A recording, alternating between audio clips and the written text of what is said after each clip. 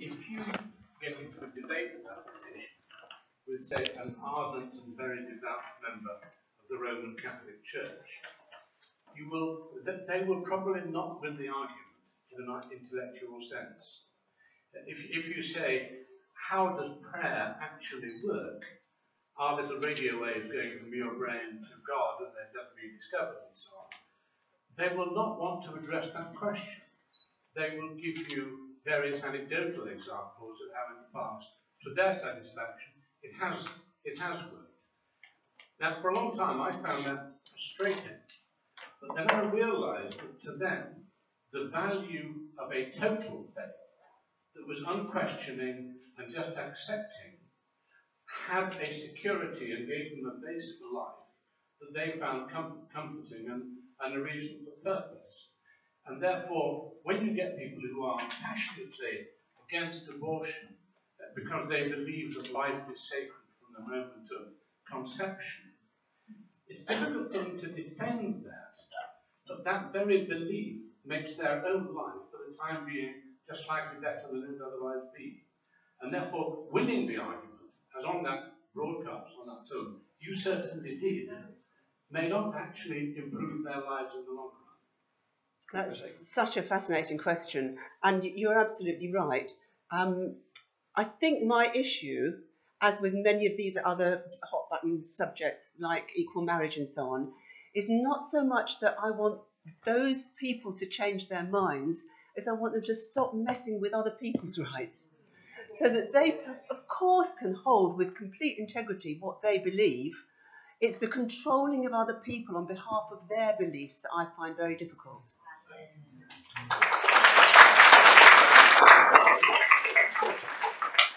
Well, I would agree with that and also say that actually I sort of disagree with your premise, or their premise, that a faith that is unquestioning, to me, is pretty juvenile faith. Because faith should be questioning, it should be railing against God, should be saying, why is the world the way it is? It should be saying, how can we improve it, how can we change it? And part of the religious quest is to change for the good, which we could describe as a messianic vision, that there is a better version of this world than one we already have, or you could just say we want to make things, get things right. So for me, being in favour of legalisation of assisted dying is a religious duty to try, because I have questioned that people die in pain, in agony. For me, there's nothing sacred about suffering, nothing holy about agony, and therefore we need to change it for religious reasons. Do you want to say something, Jeff? I think I just want to make a point about. Can you speak into the mic? Oh, sorry. You know?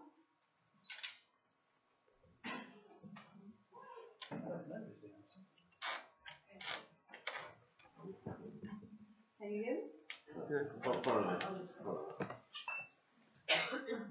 I think the implication about how the word belief is used is an interesting one.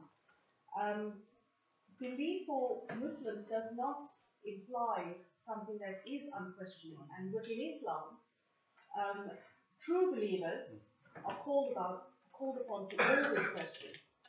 And I think that one of the points that my husband was making is about what he calls zombie Muslims, which there's a certain strand of philosophy, certainly amongst the Sufis and the more mystical elements of Islam, which actually denigrates believers who do not think and say they are not true believers. So within Islam, the idea that belief is unquestioning, from a philosophical point of view, cannot be true. That your belief can only be belief if you question. Okay, so that's a philosophical concept within Islam. And the text that is used to highlight this is one of the surahs from the Quran, which says, if God had willed it, he would have willed all to believe. But he didn't. He gave you a choice to believe. So if you have a choice, you can only have a choice if you think and challenge and contemplate. And that is a thread that goes through the Quran all the time, and that's what my husband was alluding to as well. And so whether it's a topic of assisted dying or equal marriages or whatever, true Muslims, true believers are called to think if they wish to be called true believers. And it's from that standpoint that my husband as a progressive Muslim comes. But that I totally understand is not what the Orthodox majority of Muslims would say, and that's why this is a problem within the Muslim community. That debate cannot be started because most Muslims would be condemned for daring to question. I think what that film does show is that it busts the myth that there is a monolithic religious view, thou shalt not. Just as there are disagreements within the secular community, so there are differences of opinion, different perceptions within the religious community. Thank you. Anybody else like to say something? Please. Right. Lady back, please. And then we'll come to you, and then... I wonder if this is about sort of not just about sort of people who have a religion or don't, because you said, well, 80% of people who either have or don't have a religion are for assisted dying. So it's not about the sort of flocks, but about sort of the leaderships, right? Whether it's religion, political, or whatever, because perhaps they feel threatened by sort of a challenge to their authority, to their respect, to their control kind of thing. So, and that's natural. So maybe to try to get them on board with us is to try to reassure them that no, it doesn't mean to say, you know, you're going to lose all authority and respect as a religious person or a political person or whatever. Because if you look at sort of challenges in the past, someone mentioned sort of access to contraception and abortion. The world didn't fall apart when those things were granted, and the respect and authority of religious and political leaders didn't all fall apart. And so the world is not going to fall apart in that way if they're actually sort of, if those leaderships feel that assisted dying is maybe something for them to consider and not oppose. And I think the other thing is that I think their feeling of threat is not just about individuals and their choice, but it's about a threat to society as a whole. Will this mean to say that sort of values of what's good or respected or sacred sort of fall apart? And so I think that for me, the issue of assisted dying isn't just about individual choice. That is important, that's part of it. But in my opinion, it's also about the whole good of society. And it actually would be good for all of society if we had the choice to have assisted death, a good death. Thank you. I'd love to answer that. Yes, I think you've opened up a really, really interesting area. First of all, you're right, certainly in the Christian context, that the leaders are very, very against this. I know personally, I've had a handwritten letter from the Archbishop telling me off about it, and I'm the only acting Church of England vicar at the moment who articulates this stuff. Fortunately, being on the naughty step with Desmond Tutu ain't that bad. But what it signals is a huge shift in the way in which British society works. And the bishops still think they're in the 50s. And in the 50s and before then, they saw themselves as the moral guardians of the conscience of the country. They were the leaders. They would say to the country, this is what's right, this is the way we're going forward. That was the role they had, particularly in the House of Lords. And what they are discovering, and I think the ship has well sailed now, is that they are behind the curve in moral issues. So for the younger generation, the issues of equality and freedom and justice, and that's why the gay and anti-women priests and all that kind of thing is so hot. All those issues are moral issues where the next generation is ahead of the curve and the bishops are behind the curve. And they say, oh dear, dear, dear, they're not getting it right. And what they fail to realise is that the world has changed, and they're not being looked at as grumpy old men. They're being looked at people who are failing on these moral areas. They should be taking the leadership. In fact, they're just holding the rest of the country back. And this is a huge shift. And I don't think we can ever put the toothpaste back in the tube. I don't think the bishops will carry that moral weight anymore because of some of these big issues where they have had big moral fails. Thank you. Yes, and also I think it's actually not just on this issue, but it's part of a mindset, and that as a generalisation, there will be exceptions.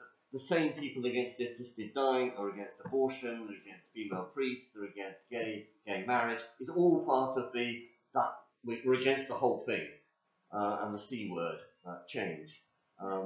And change has always been part of religious life. It's a religious dynamic. And the other thing is, as you rightly said, reassurance. Because there are some people who are sympathetic but genuinely unsure, or a little bit worried, or wavering, or nervous. And that's why talking about safeguards is so important. It's certainly what helped change my mind. And having the various safeguards, whether it's you have to see 2 independent doctors, or there has to be judicial oversight, or goodness knows what they are, but those are very important, so that we say, look, these are concrete things. And all the arguments about slippery slope can't happen, won't happen, and as I said in the film, we've actually got good evidence from Oregon, and that by and large, the people who apply for assisted dying are not sort of vulnerable, impoverished people whose children want to get hands on the loot. They are people who have been used to making decisions throughout their life, who have been used to autonomy, who are in the sort of AB bracket, socioeconomic bracket, and who want to make the same decision about their death that they've made about the last 60, 70 years.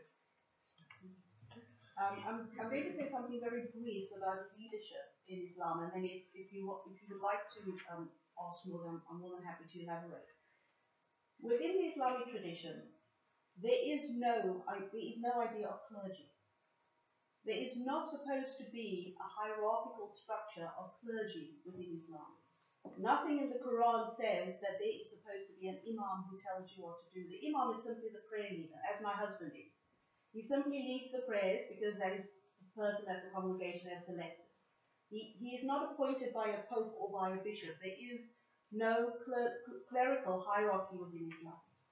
What we do have is we have self-appointed leaders who have set themselves up as imams or sheikhs or whatever the title is that they use. And they have been set up, and they have self-appointed themselves, and then they have been allowed to remain self-appointed by the communities that have called them to take some kind of leadership position. So it's very different certainly from the Christian tradition. The closest maybe that you can come is within the Shia tradition, where there is a scholarly hierarchy, or as the Ayatollahs move up. But this is a scholarly hierarchy, not an inherently religious hierarchy. So if we wanted to unpick it more about why there is this lack of debate that is closed down by self-appointed leaders within the Muslim community, we can unpick it a bit more. But there is no bishops or archbishops or anything. I think maybe the one thing that you might want to pick up from this is that these self-appointed leaders issue fatwas, which is the equivalent of being put on the naughty step, which unfortunately carry authority within the communities. And some of these fatwas can be extremely dangerous, but there is no supposedly should be no clerical hierarchy. And what is common, I think all three faiths, is a peculiar religious disease called right shoulder itis, in that everybody, or religious leaders, tend to look over their shoulder to the right of them, and the more extreme, rather than the other way round. Like Theresa May, you mean? Like Theresa May, you mean? 2 minutes. I just wanted to add one thing. I know I was there, but in looking back at the film, the thing that got me was there was continual talk about the disconnect between the leaders and the people in the pews, for want of a better phrase. And I think it's important that we all realise that we here are the people in the pews. So you've just got to have a go at the leaders and keep on pushing. There was one more question. I'm sorry, Colin, I'm told we're out of time. There's one question here, and I'll hand you my microphone. It's a very simple and straightforward question, actually, which is really just to say, how do those of us who do not have a God, no God-related religion, best stay in dialogue with you who do refer at least some of your decision making up, or at least look for guidance to something above you. How do we best stay in dialogue with you in respecting where you're coming from, and how do you best stay in dialogue with us where we're coming from? And just as a rider to that, how do we bring in the non-monotheistic religions into that as well? I don't think we've got time for a very long answer, but I would just like to say that every human being, everyone sitting in this room, has within them a moral framework and then chooses a language with which to articulate it. And some of us choose a religious language, and other people choose a humanist language or a different sort of language, a different religious language. But actually, the essence of being a human being we have in common. So there's so much more that unites us than divides us. And it's again when we start using our language to control people who don't use our language that you start getting into trouble. Yes, and I think we've actually got a lot of experience of working together, and there's a constant series of alliances, aren't there? So on whether it's on green issues or on gay rights issues. So we've been able to do that on a variety of causes, and why not this one? I just say it's important for you that by all means attack the religious hierarchy, or rather feel free to attack the conservative religion, but remember that there is a liberal religion and religious leaders who are very much fighting on the same battle. So it's not the battle isn't secular versus religion. We're on many of us are on the same side, and it crosses the faith divide. So I'll be brief and certainly agree with both of those views. So and I'm going to quote probably exactly what my husband would have probably said today, because he quotes this all the time. So the gentleman who asked the question, what's your name? Me, yeah? Stephen. Stephen. Well, Stephen, you'd be interested to know that my husband would call you a Muslim with a small m. And I'll tell you why. To be a Muslim with a small m, you just need to do three things. You need to believe in something. Okay, and that's your moral framework, whatever it is. Muslims with a big M believe in God, and they practice their faith in that way. But you need to have a belief system, right? That is not to do with your own self-interest. You need to do good for humanity around you. That's what Muslims are called to do. And there is a sense of accountability. You can't knock up the planet and expect there not to be a comeback from that. So Muslims, of course, as you heard my husband say, Muslims with big M believe in the day of judgment and that they will be accountable to God. But so you are actually a Muslim with a small m, because you have a moral framework, you do good, and you have a sense of being accountable for your actions. And therefore, as a Muslim with a small m, my husband would say, you need to do what a Muslim should be doing, which is challenge the orthodoxy. And so my advice, and certainly even as a Unitarian, is don't believe that if a self-appointed Muslim leader says, we are against this, don't believe them, because they are self-appointed and they do not speak for the root and branch who is basically being kept quite silent. So don't simply, and I think this is the problem with being the host country with a religion that comes in from the outside, is that the taxi driver tells you this is Islam, and because you are not Muslim, you believe what the taxi driver tells you. Okay, so I'm a doctor, and if I wanted to go to hear something about medicine, I would not go to the taxi driver. I would go find out for myself. And we are all thinking, we all have the ability to think and to question and to challenge. So be a good Muslim.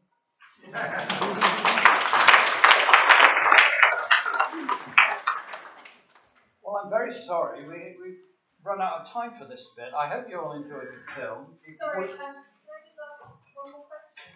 Is that okay? First of all, could I just say that anyone who has a train to catch, please don't feel awkward about leaving it. We have slightly overrun.